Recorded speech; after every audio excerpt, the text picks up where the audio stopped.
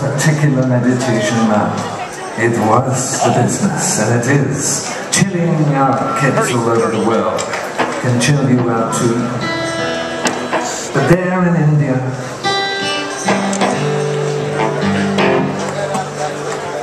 we only had our acoustic guitars. I always had mine. But there was Paul and George and Ringo and John. And we sat around and we meditated and we dived deep down inside us. And we ate vegetarian food. And the monkeys would steal our breakfast. But when we got together to make those songs, they were powered with a different power. We knew it was there. And my song that I brought back from India,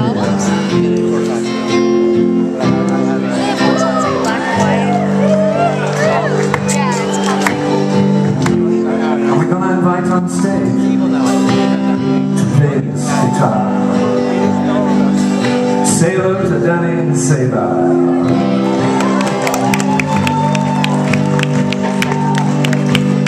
Floating like a star, I was asleep. I opened my eyes to take a peek, to find that I was by the sea, gazing with tranquility. Then when I heard a girl and I'm singing songs of love. When I heard a girl and I'm singing songs of love.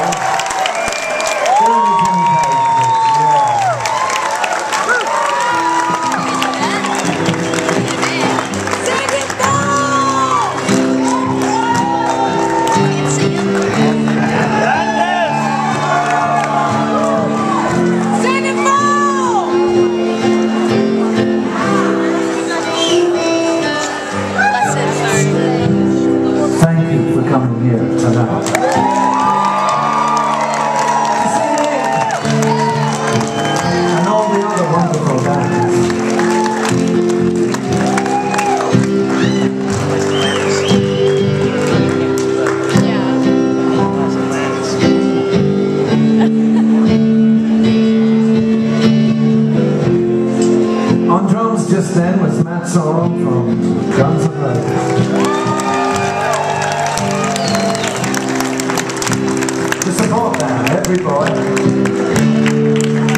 blessedless fun. And something else is going to come on afterwards.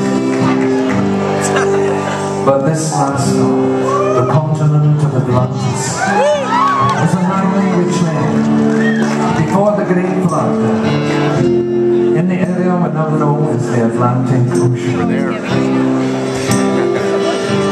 So great an area of land that from our western shores, those beautiful sailors journeyed to the south and the North Americas with ease in their ships with painted sails. To the east, Africa, across a short strait of sea mile. The great Egyptian age is but a remnant of the Atlantean continent. All the gods who play in the mythological dramas, in all legends from all lands, were from fair Atlantis.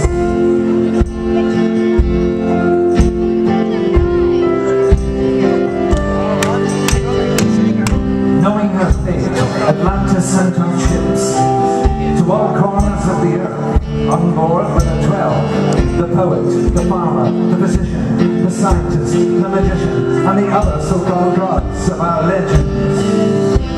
Though gods they were, and as the elders of our time choose to remain blind, let us sing, let us dance, and ring in the new age.